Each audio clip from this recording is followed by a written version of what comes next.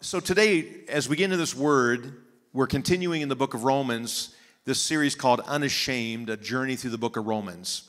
And if you will, turn with me to the book of Romans chapter 12. Romans chapter 12. I'm going to read verse 2, but we're going to end up reading a lot of the chapter when it comes to this book. This book right here, chapter 12 to the end of the book of Romans, is more of the practical application of what we have been discovering all through from chapter 1. You know, I'm not ashamed of the gospel. I am justified. I am sanctified. I'm made holy. Just all these qualities that we have because of our salvation, because of accepting Jesus Christ in our heart. You know, this Word of God is a legal document. It supersedes any other legal document ever known to mankind. Amen? And because it has, like Paul says in Romans 1:16, it has power to save. Amen? It has power to save, to change a life. And so today's title is called, I Am Being Transformed. I am being transformed. Turn to your neighbor and say, I am being transformed. Now turn to your second choice neighbor and tell them the same thing. I am being transformed. In other words, don't give up on me yet. I'm in the transformation process. Some of you might look like a big larvae just sitting there on the table, you know. Others might be in a cocoon hidden away for a season where God is just working on you. And others, you may be right now just spreading your wings and enjoying the fullness of ministry and what God is doing in your life. And so there is a transformation process going on.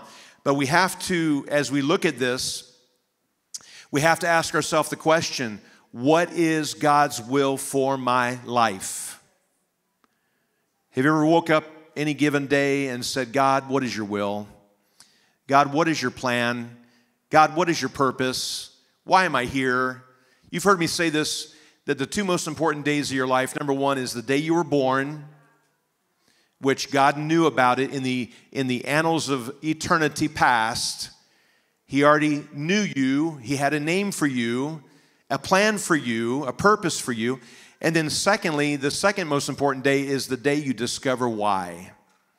In other words, when there's that aha moment, having given your heart to Jesus, God begins to reveal the why. Why am I here? What is my purpose? What is your plan for my life? And so there's three primary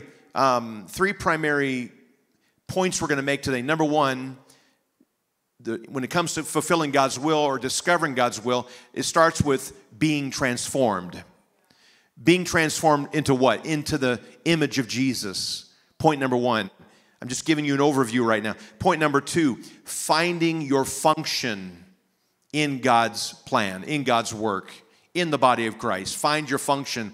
And then thirdly, fulfilling your function in holiness. In other words, the manner in which we go about it. How many of you know that God cares about how it's not just the doing of it, but how we go about it? Have you ever been in that mode where you're just like, you know what, I'm just going to get it done. You know, and you don't care how you get it done. You can get it done with a nasty attitude, throwing hammers, breaking dishes, but I'm going to get the job done. Or God says, I have a plan, I have a way that's just as significant. It's not just, it's not just getting to heaven, but it's how we get to heaven. It's the journey we take because it will determine our ability in Jesus whether we take others with us or not. Because we're either one of two kind of witnesses. You're a witness whether you like it or not. You're either a good one or you're a bad one. And we want to be a good witness. Amen?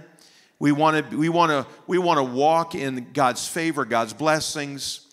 And so the first step to knowing God's will, number one, is be transformed into the image of Jesus.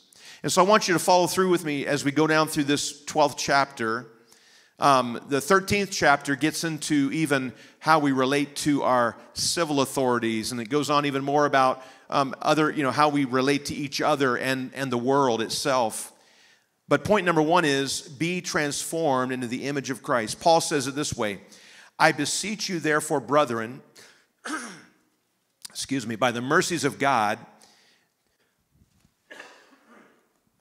pardon me, I am on the good end of this bad croup for the last month, and I'm feeling a lot better, but it doesn't sound good yet, so sorry. I beseech you therefore, brethren, by the mercies of God, that you present your bodies a living sacrifice, holy, acceptable to God, which is your reasonable service.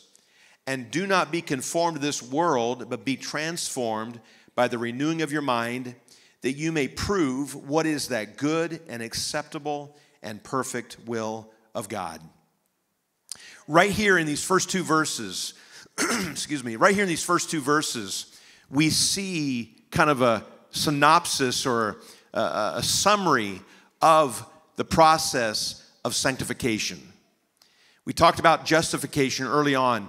Justification literally means it's the moment you accept Jesus in your heart, the Bible says that you are made just or you're justified. It literally means just as if I had never sinned.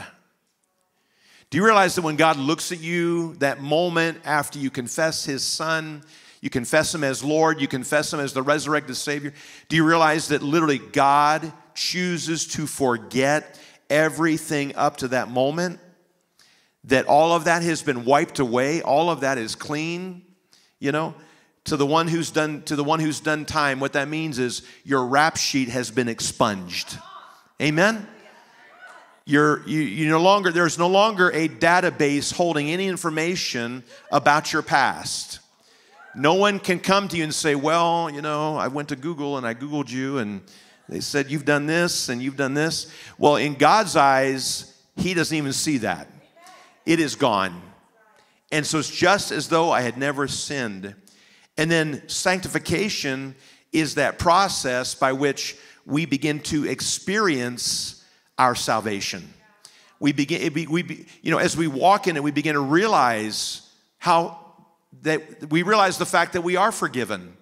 We realize what it means to be free. For who the Son sets free is free indeed. Amen? Amen? Free indeed. And so it's a matter of us, and that's the crux of the whole Word of God, is that the crux of it is, will we accept God at His word? Will we say, yes, God, I believe? Because whether you believe it or not, it remains the same. His word remains the same. Not one jot, not one cross T or dotted I will pass away before all of it's fulfilled in your life and in my life and in eternity. And so Paul says here, when it comes to being this transformation, it begins with us presenting ourselves to God. He says, present your bodies a dead sacrifice. No? So we no longer offer up animals as sacrifices, innocent, and can I say dumb animals as sacrifices, but rather He's saying, I want you to offer up your bodies as a living sacrifice. In other words, that you present it heart, soul, mind, body, spirit. This is our intelligent, reasonable, logical service of worship. When we approach God, we Pentecostals, we love to feel the presence of God. We love the tinglies. We love the shabbas. We love the emotion that comes with worship. We love the presence of God, and that is like what Moses said, that is what sets us apart from the world. Amen? To sense God's presence is to know God's presence is Himself. He's here in the house. He's here in your life. And so in that, He says, don't turn your brain off. Don't turn your intellect off. Don't turn your common sense off. He says, but rather, I want you to present your whole bodies. Because love is not a feeling, it's a choice. It's a choice. When you wake up every morning and you say to your spouse, I love you, it's a choice. Yes, emotions are there. Emotions will follow. They'll be there on the heels of a declaration or a statement. But what if we approached our spouse like we approach God sometimes? Well, God, I don't feel in love. I don't feel like I love you today. Do you love me today, Lord? I don't feel it, you know? But rather, we approach God in faith and we say, God, whether I feel it or not, I love you. See, God did not make us as robots. He didn't just make us like we just automatically regurgitate. He says, I love you, Terry, and I just say, I love you, God. No, it is a choice. It is a desire of mine as a believer to love God, to reciprocate what he has done for me. Amen? We could never repay. We could never even match the sacrifice and the love he gives for us. But Jesus, when he came and died on the cross, he did it at the risk that we would reject him. He did it at the risk that we might not love him back. But the Bible says, even then, while we were still sinners, Christ loved us so much that he died for us and gave his life for us. That's what love is all about. That's true love. Like the word says, there is no greater love than one who will lay his life down for another. And so he says to us, he says, offer your bodies, present your bodies. In other words, not just our lip service, but he says, I want all of you, present them as a living sacrifice. You may say, Lord, I'm willing to die for you, but can we say, Lord, I'm willing to live for you? I'm willing to live for you out in the public, out in the eye of my coworkers and my neighbors. Am I willing to put you on display? And so this includes our intellect. No one can be scripturally intelligent without being spiritually intelligent per se. In other words, I know people who can quote this thing left and right. I've been on the streets with people and I've been to quote them a verse and they chime right in with me. All the while, they do not know God. Just because you know the book doesn't mean you know God. But when you know God, you can know his book. You can know his word. Amen? And so he wants all of us. Romans 8:29, just the chapter that Pastor Alex gave us last week. By the way, pray for him. He's sick today. That's why you don't see him on the stage. He's in his room. And we need to be praying and maybe helping him out today. And so Romans 8:29 says, for whom he foreknew, he also predestined to be conformed to the image of his Son. In other words, the moment you said yes to Jesus, God says, you're going to look like my boy, Jesus. I'm going to make you, I'm going to transform you. You ask God, what is your will? And God says, I want you to look like Jesus. I want you to talk like Jesus. I want you to love like Jesus. The first step to discovering and doing and knowing God's will is to allow him to conform us, or to transform us into the knowledge of Jesus. Amen? It says, don't be conformed to this world. And of course, it gets into the intellect, but be transformed by the renewing of your mind, that you may prove or test or discern what is that good and acceptable and perfect will of God. Do you realize what that word conform in this context means? This, it's like Christmas time, and you pull out all those cookie cut shape, those cookie molds, Christmas trees and reindeers and snowmen and snowflakes, and you start pressing them into a mold. Do you realize what God is saying here is that the world is trying to press you into a mold of which does not reflect the transformation that's going on the inside.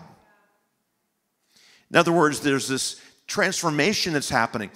I walked by this dear brother this morning. I don't want to call you by your old name because that's your past, but as I walked by him and shook his hand, there is a transformation taking place.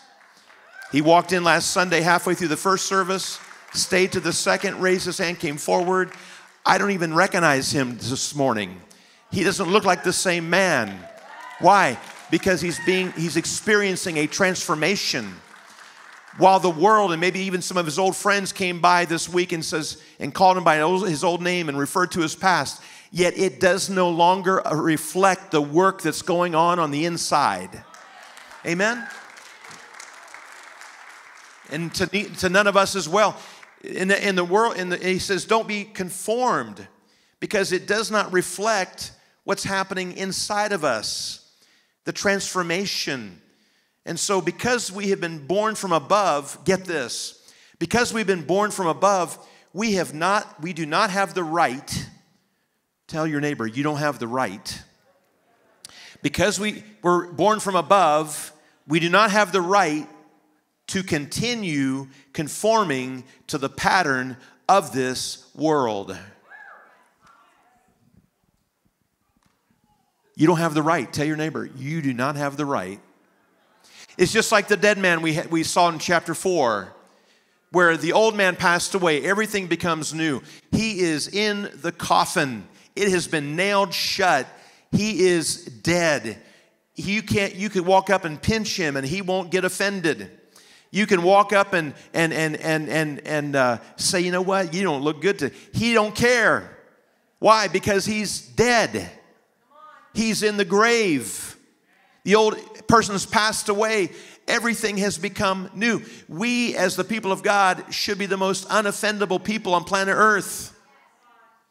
And yet we find ourselves so offended. We keep ourselves as a church, when I say the church, I'm talking about the church. In other words, we can keep ourselves so busy with each other's drama that we forget why we're here. That we forget that each one of us is being transformed, while the real enemy is not your brother, your sister, flesh and blood. The real enemy is the devil. The real enemy is the spirit of this age. The one who's trying to steal and to kill and to destroy. That's the real enemy. But we make it all about flesh and blood. In fact, the word even tells us we no longer, we always use this scripture when we talk about spiritual warfare. We say we no longer wrestle with flesh and blood, but with principalities, powers of the air, principalities, all of these things. But do you realize that scripture is also talking about you and your old self? We no longer wrestle with flesh and blood. Whose flesh? My old flesh. My old man. The one that's supposed to be dead.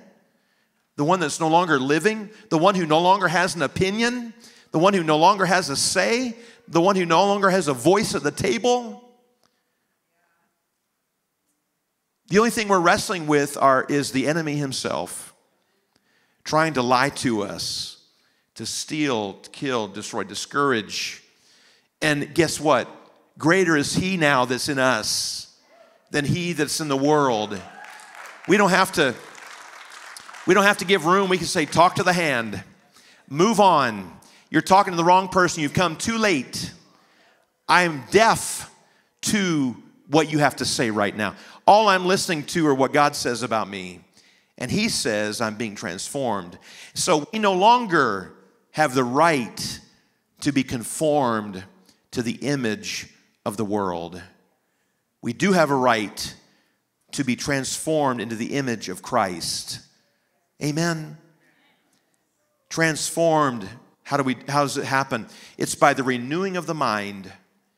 We offer ourselves up. We say, God, here's my heart, my mind, my body, my soul, my spirit. Here's everything about me. I offer it to you.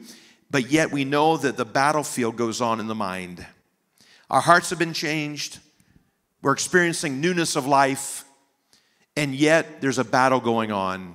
Am I going to listen to that dead man, dead woman? Am I going to listen to the lies of the enemy? Or am I going to listen to the word of God? This is your goal in life. That you don't want to believe anything about yourself that God has not said about you. It's a lie. When you get up in the morning to put your makeup on or to shave your beard or brush your teeth or whatever, those thoughts that cross your mind, they better be just God's thoughts. And if you start hearing other voices, you can say to that voice, greater is he that's in me than he that's in the world. I no longer have to listen to you. You're no longer, you're part of my past. And my past has been forgiven and forgotten. And I don't have to listen to those voices in my head any longer, in my heart, but rather listen. And how do we hear God's voice? You know, we talk, if you've been here with us for very long, you've heard us talk about how much we need to be in the Word. And not just in the Word, but taking time daily. We talk about this SOAP method. If you've been through Growth Track, the first step, step 1 in Growth Track, first Sunday of the month, we're going to talk about SOAP.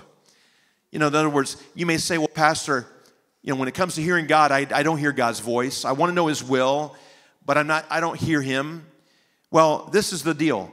If you don't hear Him, you can read Him. And if you continue reading Him, then He will read you.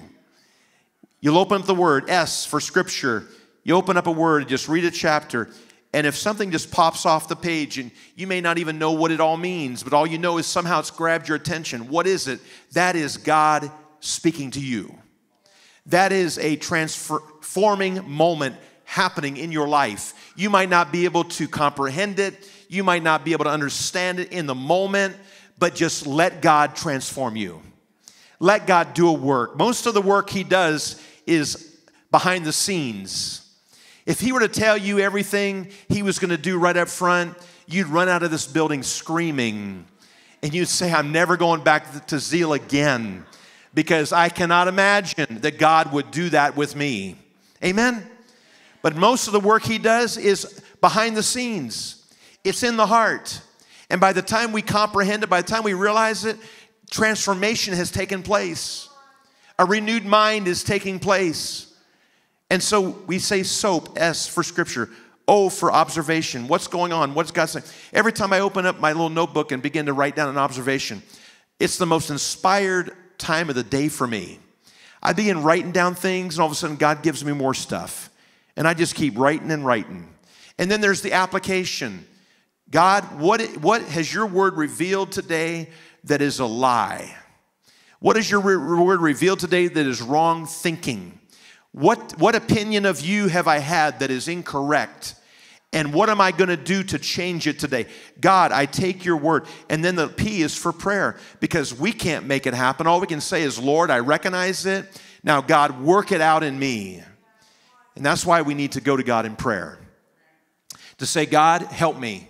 Give me the grace. Give me the will and the desire to do your good pleasure. And so let me say it this way. You are worth the time spent in the renewing of your mind. Tell your neighbor, you are worth the time spent in the renewing of your mind. How do you do that? You get in God's presence. You get in God's word. You let the washing of the word take place in your life. You can't just drive to work and count it as your, God time. The meat and potatoes is when you're in the closet, per se, or at your kitchen table, or maybe at the break, instead of going and eating with all the coworkers, you go to your car or wherever. You need to find a place where you can speak to God and God can speak to you. Amen? Drive time is just the icing on the cake. It should be the overflow. But you need to get some word in you. You need to get what does God say about you. Because it is that the Holy Spirit will remind you when those temptations come up. He'll remind you.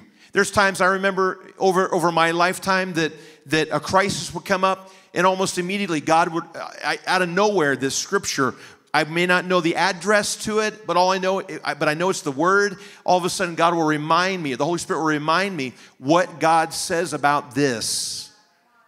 And that becomes the word I stand on. Faith comes by hearing, not just anything, but hearing God's word. Amen? And so if you want your mind transformed, if you're tired of living in the gutter, if you're tired of living in bondage, tired of living sleepless nights in fear, intimidations, lies of the enemy. I woke up just a couple nights ago, and it was just a night of nightmares. I don't even remember what I was dreaming. But I woke up and I realized that there was the enemy himself was confronting me. And in that, I have the word of God. And I say, greater is he that's in me than you, devil. And I began to, in that moment, I began to say, enemy, you have no right here. My word, God's word says you have no right in my house. You have no right in my bedroom. You have no right in my heart and mind, or even in my dreams. And I began to take authority. I said, you need to go in Jesus' name. And every time that happens, I can feel a shift in the room. I can feel a change in the atmosphere. Why? Because the enemy has to obey God's word. Amen? He may not obey your word, but he has to obey God's word. He may not obey what you think, but he certainly has to come under the authority of Jesus. Amen? And when a man of God and a woman of God who's being transformed into the image of Jesus, all that devil sees is Jesus. Amen? We ought to give the devil a headache every time we walk through the city of Hermiston. Walmart, Safeway, the bank, the gas station, your workplace. When you walk on, demons should start scattering because they say, oh my goodness. They don't say, here comes Daniel. They say, here comes Jesus. They don't say, here comes Amanda. They say, here comes Jesus. We cannot abide in that same place. We are not comfortable as long as there is a spirit-filled, God-believing, Jesus resurrected power saint in the house. Amen? You are worth the time spent in the renewing of your mind. It is not a wasted time, but it is, and then to do that, we're able to discern what is good and acceptable and the perfect will of God. We have to allow the Holy Spirit to transform us. The world's conformity starts on the outside and it just tries to press us. It brings death, disparaging, hopelessness, discouragement. But God's transformation, starting on the inside, it brings life.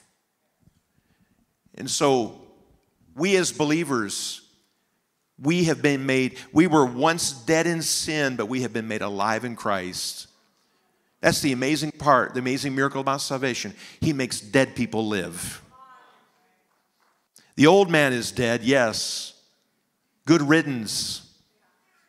We already gave him a funeral the day you said yes.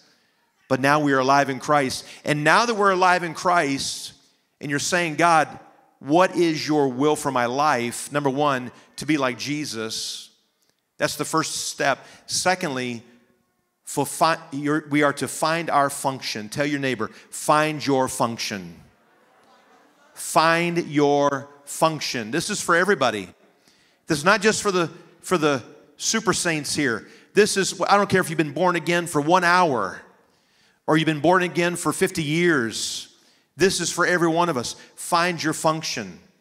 Paul goes on to say in this chapter, for I say, through the grace given to me, to everyone who is among you, do not think more highly of himself more highly than he ought to think, but to think soberly as God has dealt to each one a measure of faith. For we have many members in one body, but all members do not have the same function. Verse 5 of chapter 12. So we being many are one body in Christ and individually members of one another. Having then gifts differing according to the grace that is given to us, let us use them. Prophecy, faith, ministry, teaching, exhortation, giving, leading or administration, mercy done in cheerfulness. I skipped down through there just to list them. But as we meditate on this portion here, we have, as believers, the responsibility to find out what God's purpose is for our life. It's our responsibility. It's not your neighbor's responsibility to figure it out. It's your responsibility. That's the one thing about mature believers is that we take personal responsibility. We take personal responsibility over the transformation of our minds. Because you're not going to have someone standing there with you 24/7 saying, don't do it. Don't go there. Don't say that. Don't think that. It is up to we as individuals to say, God, I take responsibility for myself. And in that, we're to take responsibility for discovering what is God's plan. And Paul basically is saying here that we approach God in humility. There's all kinds of images of what humility looks like. False humility pushes people down. We're not talking about a humility that you just go out in the backyard and eat worms and have a pity party. That's not the kind of humility we're talking about. It's just saying, oh God, I'm worth nothing. I'm no good to nobody. That's what the Pharisees did back in their day. They'd paint their eyes black when they were fasting and say, woe is me. Look at all my suffering. That is not the kind of humility God's looking for. False humility puts one down. Pride elevates one over another. But in God, it's when we recognize that we cannot fulfill His purpose for our life without Him. It's when we realize we cannot do it without His will, His desire. It's called the grace of God. I remember back when I was in college, and I know I make references, but some of these were just key building blocks in my own walk with God. I was a freshman, 19 years old. I think it was like the spring of the year. I remember it was warm out. We're talking Louisiana, Baton Rouge, Louisiana. But I remember the night before, I was involved. I did outreach ministry as a student my first year, and that particular ministry was church visitation, meaning people would come to our church, and then we would repay them a visit, saying, "Hey, thank you for coming. Is there anything we can pray with you about? Anything we can do for you?" And I remember there took place a conversation at that house with some other students and the ones we were visiting that rocked my world, that basically was confirming and affirming things that God had spoken to me about me.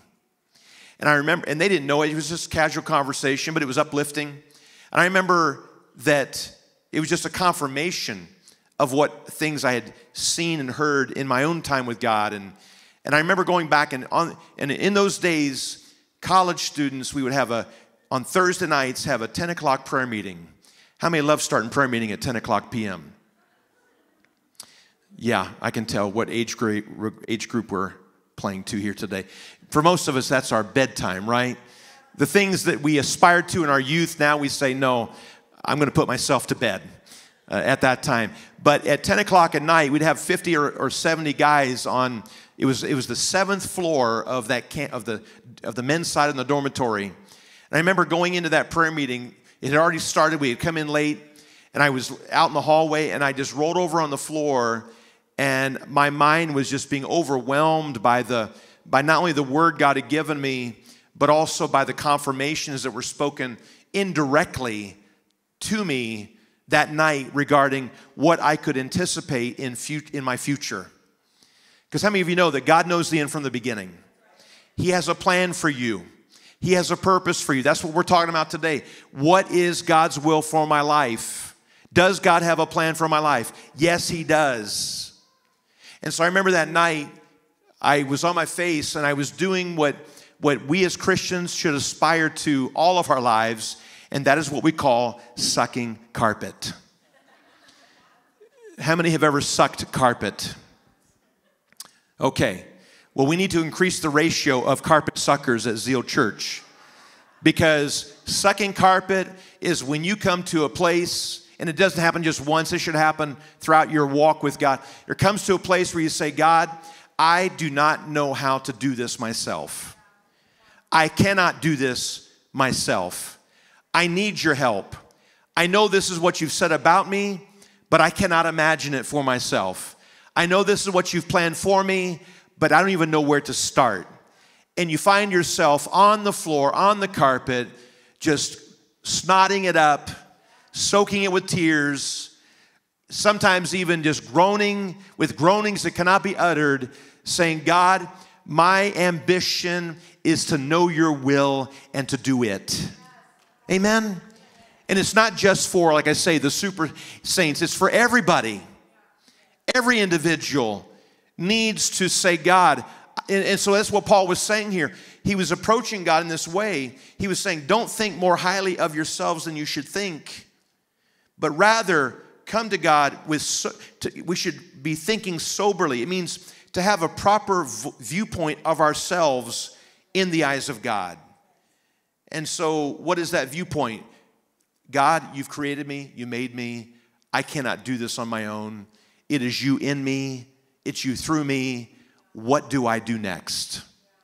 I remember hearing Billy Graham say this one time. Because you have him, he passed away a few years ago. I think it was like 99. He really was 100, really. But they would ask him, what would you say is the key to your success? You've become one of the most integrous, far-reaching evangelists of our past century. And he would say, what is the key? What did you do right? And he would simply say these words. He would say, I simply listened to God and did it.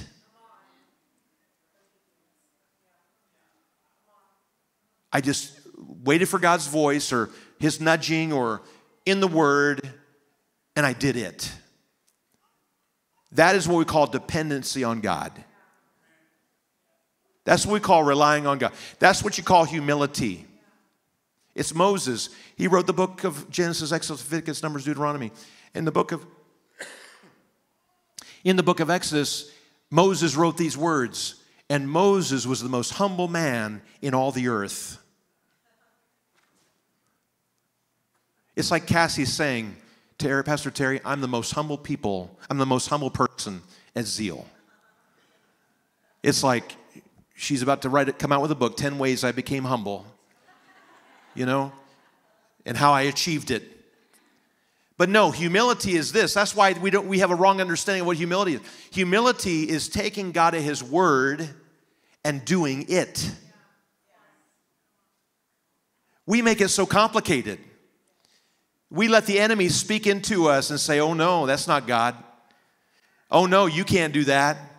You better not. They're going to laugh at you.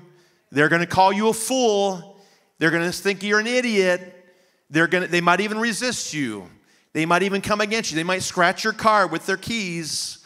They might, spit in your food, during lunch hour, put a nice one in your bag just because they cannot seem to get along with you. But true humility is this. It's simply taking God at his word and doing it. Amen? And so God says here, we need to find our function.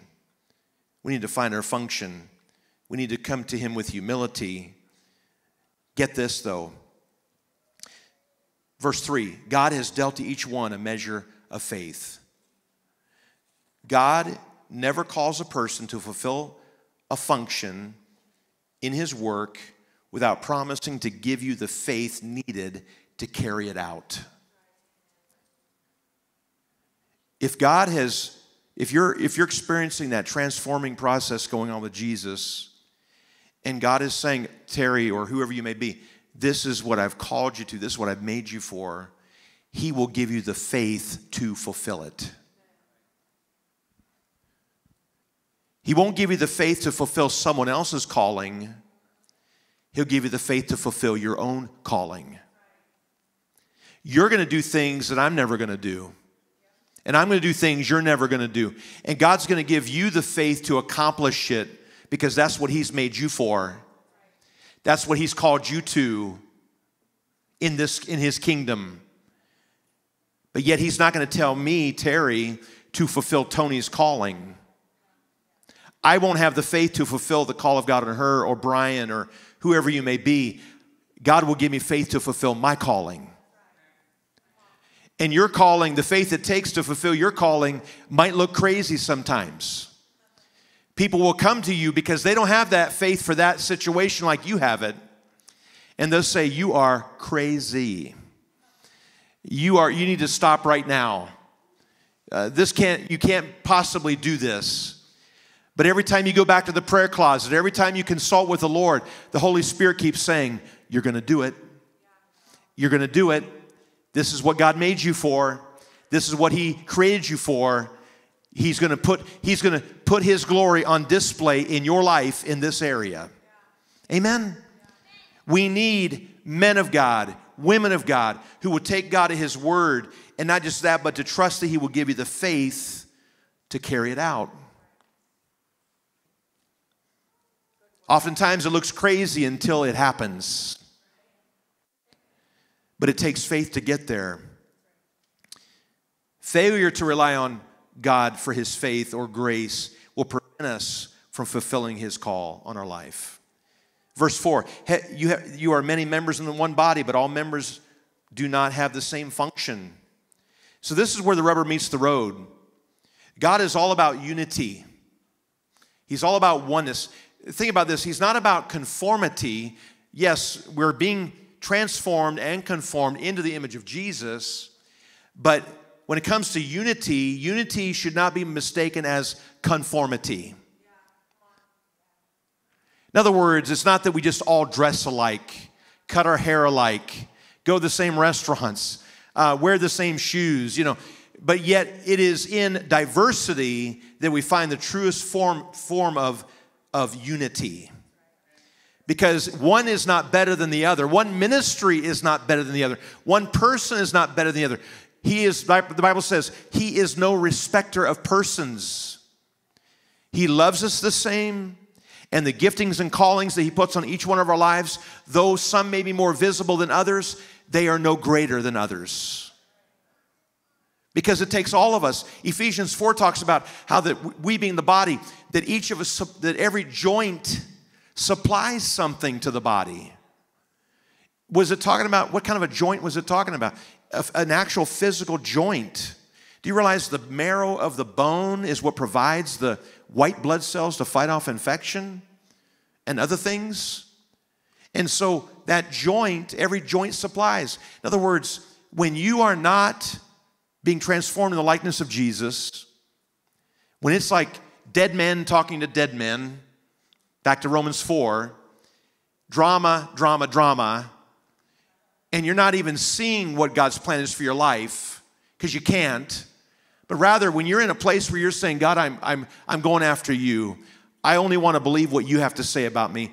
And then he shows you his will, shows you his desire, and realize this, is that it may look different than anybody else's.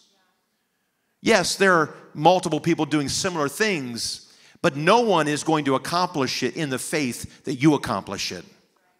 No one's going to do it in the manner in which God has created you and called you to do. And so different functions, while there may be various functions in the body, all contribute to the unity of the church, unity of the body of Christ. Psalms 133 says it this way. It says, unity is like the oil that's being poured out over Aaron's head and runs down his beard onto his clothing, down to the ground. And then it says, and because of the unity, the last verse in it's one of the short chapters, 133, go look it up. It says, in that God releases life forevermore. The disciples were all in one place in one accord. There was unity, not conformity, but unity. They were all going for the same thing, recognizing God's purpose in their life. And what did the words say? The Holy Spirit came and filled them up.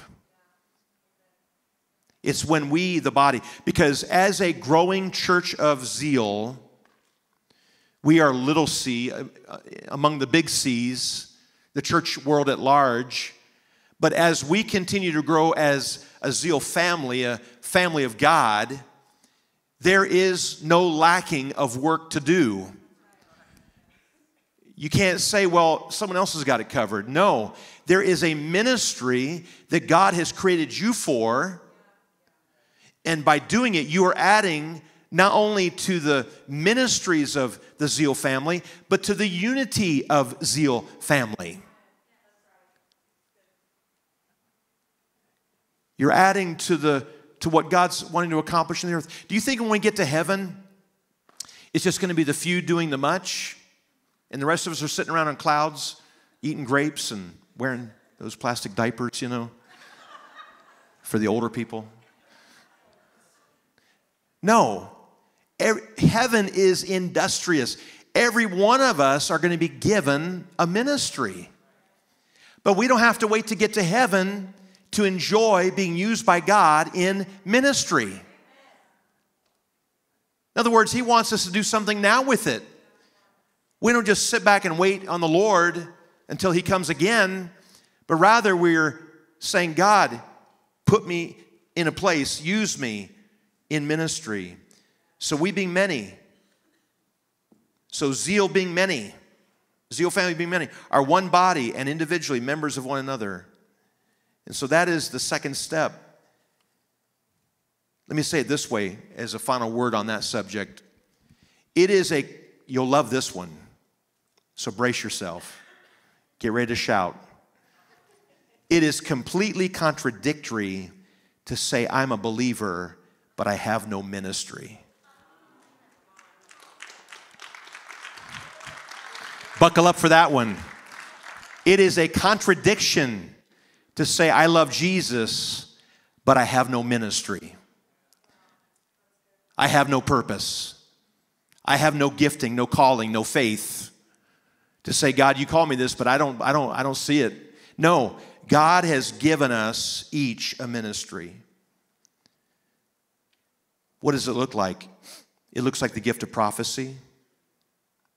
It looks like fulfilling maybe functions and I'm reading the latter part of this chapter, just highlighting prophecy. In other words, God will give you a download and you'll speak a word of encouragement to a people, to an individual. You know, we've been going through Ezra. I'm trying not to add more time to this message today, but in our 7 a.m. Zoom calls, of which if you're not part of it, please come join us. We're in the book of Ezra.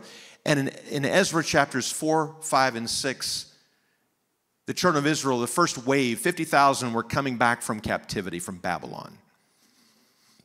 And the Bible says that they've been there for a little bit, then they started offering sacrifices, and then they began to lay the foundation of the temple. Ezra helped in the rebuilding of the temple. Nehemiah would come in the rebuilding of the wall around the temple. But in the meantime, they started offering sacrifices. And the word says that when they finished laying the foundation stones of the foundation, that the young men shouted for joy and the old men cried. Old men that had been there before when they saw the destruction of it had outlived the 70 years of bondage and are now back, back again to where the sound of it, they could not distinguish the laughing from the crying. And the word says that the noise was heard afar off. How many of you know when the church is being transformed and when the church is discovering who she is in Christ, it will be heard afar off? It will send shockwaves through the gates of hell. And then what happened was, then they began to build the walls of the temple. And the word says that in so doing, that the people all around, the non-Jewish people, came to him and says, hey, can we help you? And Ezra and the priest, I think his name was Jedediah, something like that. A lot of Jeds in the Old Testament. But they said, no, thank you, no thank you. We're going to do it ourselves. Because these people said, well, we serve Jehovah too. You know, you don't see there, you got to read between the lines. They serve Jehovah and a number of other gods. Isn't that like the devil? In other words, you're being transformed. You're starting to build a foundation of faith in your life. You're seeing the walls going up. You're seeing the structure going up. And then the enemy comes along and says, hey, why don't you just, don't be so radical. Just kind of let us help. You know, compromise. Let us help. And you have to understand the difference between God's ways versus the enemy's ways. And the word says that Ezra said, no, thank you, no thank you. We're going to do it ourselves. And so as a result, the people then said, the word says, began harassing them. If you're not going to let us help you, then we're going to keep you from doing it. And they started harassing them. And to the point where the word says that they even threatened them, if you don't stop building this building, we're going to tell on you. We're going to send a letter to the king of Babylon, the one that's king now, not the one that sent you, but the one that's king now. We're going to tell on you, and he will stop you. And the sad part is that the Israelites of that day, they felt fear and intimidation, and they put down the hammer. And they stopped the work of the Lord. And by the time that letter got to the ruler of Babylon and back, it was probably about a year to 2 years. So there's 2 years wasted right there where they didn't do anything. And then once the letter came back, that king said, no, you got to stop. Because he was not aware of what King Cyrus had said. And then what happened was the building got delayed yet for another 15 years. And so for 18 to 20 years, the people of God did not work on the house of God. How many times in your walk with God, the enemy comes in and tries to stifle you, and you put the hammer down? There are countless people that I know that were once feverishly just going after God and saying, Lord, put me in. I want to, give me a project, give me something to do. And somewhere along the line, someone came and lied to them, intimidated them, wanted them to compromise, put fear in their heart, and they just put the hammer down. And for 18 to 20 years, God's work was delayed. But then, I think it's chapter 5, two men, Zechariah and Haggai, prophets of God, stood up and they began to prophesy. Thus says the Lord. The work you've begun, you need to complete it. This is God's work. And the Bible says, because of it, the people of God picked up the hammer again and began to construct God's house. We need people to prophesy. We need people in ministry. We need people to teach, to be exhorters, to be givers, to be administrators, to show mercy. God gives gifts, and He gives faith to match those gifts. He gives faith to accomplish what He's made you for. The doing comes out of our being. The same Holy Spirit that is transforming you into the image of Jesus is the same Holy Spirit that is giving you the hammer and the nail, is giving you the ability to prophesy, to give words of knowledge, to lay hands on the sick, to teach, to administrate, to give, to help, to show mercy. This is not an exhaustive list. This is just a snippet. But everyone has a function in the body of Christ. And He says, the way I want you to do it is this. I want you to fulfill it. And I want you in holiness. In other words, love is your motivation. Do it with diligence. Do it with all joy. Do it with all patience. You're gonna, like Paul, he gave us his story talking about patience. He said, 5 times I received stripes minus 40 stripes minus 1. 3 times I was beaten with rods. Once I was stoned. 3 times I was shipwrecked. A night and a day I've been in the deep. Journeys, waters, robbers, countrymen, Gentiles, cities, wilderness, seas, false brethren, weariness, toiling, sleepless nights, hunger, thirsting, fastings, cold, nakedness, and so many more things. But we see that in the doing of it, Paul endured these experiences because of the ministry which God had called him to. God gave him the faith, gave him the grace to do it. He said one quality is this: prayer. Steadfast prayer, communion with God. Even seasons of prayer, even days and nights of sucking carpet is what it's going to take for you to not just discover God's will, but to do it. And so he says with it, bless those who persecute you. Bless and not curse. In other words, speak well of that person. Rejoice with those who rejoice. Weep with those who weep. In other words, you're going to be able to enter into the feelings of other people. He says, repay no evil for evil, but have regard for the good things in the sight of men. If it's possible, as much as depends on you, live peaceably among men. There are some people that just do not want to be at peace with you. But as far as you're concerned, you're going to live in peace. Amen? You can't prevent them from doing it, but you can forgive them. Verse 19, beloved, don't avenge yourselves, but rather give place for God, for it is written, vengeance is mine, I will repay it, says the Lord. Therefore, if you have an enemy that's hungry, feed him. If he's thirsty, give him a drink. And then verse 21, do not be overcome by evil, but overcome evil with good. In other words, when opposition comes, when intimidations come, when fears come, drowned it with good. Drowned whatever opposition, whatever evil, whatever temptation, just drowned it with the Word of God. Amen. What's the will of God? That you look like Jesus, love like Jesus, talk like Jesus. What's the will of God? That you discover your purpose, your function. What's the will of God? That you do it in holiness. Do it in love. Do it in patience, mercy, long-suffering. You know, it's not just about getting to heaven. It's about how you get there. You can't say the ends justifies the means. You know, we can't just sit back and say, okay, God, I'm just going to wait on you and just keep it to myself.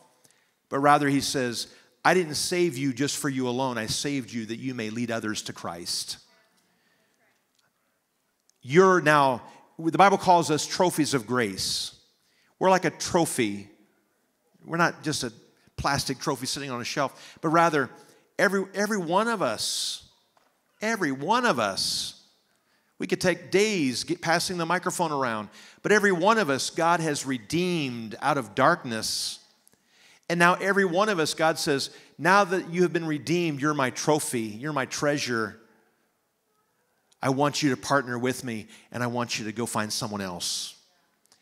I want you to go heal someone else. I want you to go witness to someone else. I want you to go lead someone else out of the darkness that you just came out of. Amen?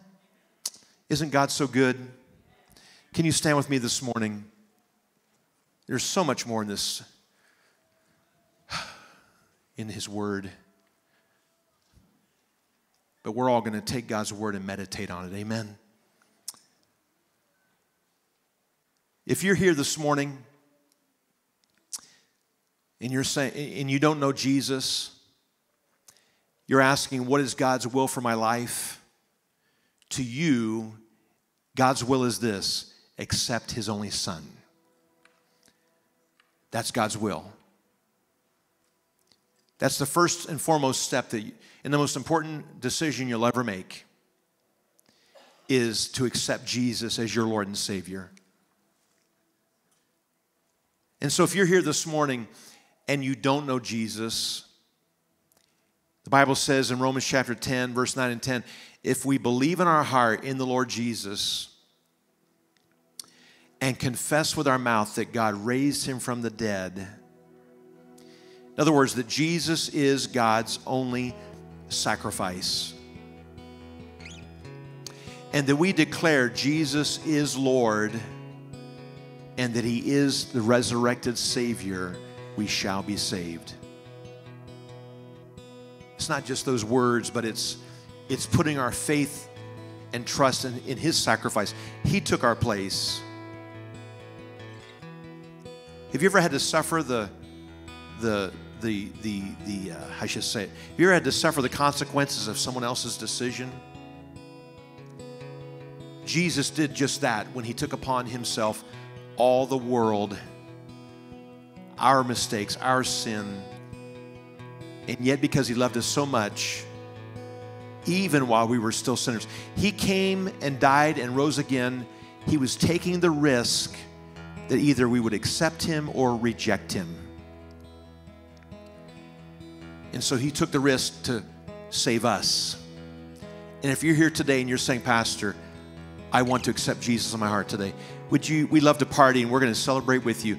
Would you lift up a bold hand and say, yes, that's me? That you want to accept Jesus in your heart. Anyone here this morning? Praise God. Anyone in the house today? So would you do this with me? We're going to pray this prayer. We're going to pray it together. This is a prayer that you can pray with anybody, anywhere. And it's not just what I say, but it's just praying God's word. But pray these words with me. Father, thank you for loving us. Thank you for sending your only Son. We repeat back to you what you say about us. Lord, we are sinners. We need a Savior. I declare Jesus as my Savior. I declare Him as Lord. I declare Him as resurrected Savior. I turn away from my will, my ways, my sin, to accept Jesus. Live in my heart. Be Lord in my life. You're my first resort, not my last. I give you my whole body as a living sacrifice, that I may determine your will from this day forward. In Jesus' name, amen and amen. Can we give God praise? If you prayed that prayer, we should have a QR code up here that you can come. And then we also have Bibles we want to give you. I'm going to ask the prayer team if they'll come. I've asked the worship team to sing one of the songs they sung in the worship set this morning in closing. But before they do, and as the prayer team comes to pray if you're sick in body, if there's something you're going through and you just need someone to agree with you in prayer, that's what they're here for. We've seen so many miracles take place in prayer. Amen. And let me say it this way, for these who are serving this function, God has given them the faith to heal, the faith to encourage, to exhort. It doesn't just happen here, it happens all throughout this audience.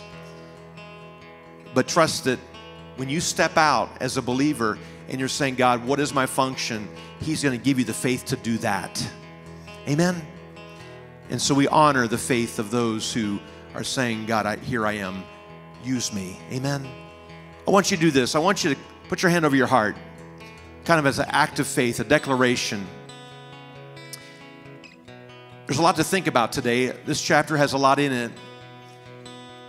You know, your first step to knowing God's will is, God, I want to gaze into the face of Jesus every day.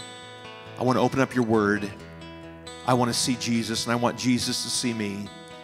Secondly, Lord, I want to know what is my function every day. And thirdly, God, produce in me the will and the desire, as well as the fruit, the love of God, all that it takes to meet the need and to see others redeemed. Amen. This is our prayer every day. And so, Lord, I just pray over every individual here in this house, dear God, that, Lord, that as we're continuing to move forward in 2021, as we're coming into focus for what you have for each one of us in our walk with you, in our ministries, even the way we go about it, God, I pray, Lord, that you would bring transformation. God, that we would not look the same after this year. That this body of Christ, dear God, this ZEAL family, that as we continue to grow, so do the ministries of this church. With every person, there's new opportunities. For every individual that says yes to you, dear God, there are new opportunities to reach people in our city. And so, God, by saying yes to you as Savior, we have said yes to you as Lord, Lord of the harvest. God, highlight to us what is our function. God, give us the faith to accomplish it, the will and the desire to do it. In Jesus' name we pray. This is our prayer today, Lord. We're not satisfied. We can't call ourselves Christian and not have a purpose to walk in or purpose to fulfill in your kingdom. But you are faithful to do it. The work you've begun, you're faithful to do it. The ministries you've called us to, you're faithful to give us the faith and the wherewithal, dear God, to accomplish it by your Spirit. In Jesus' name we pray. And everybody says amen and amen. Is that your prayer today?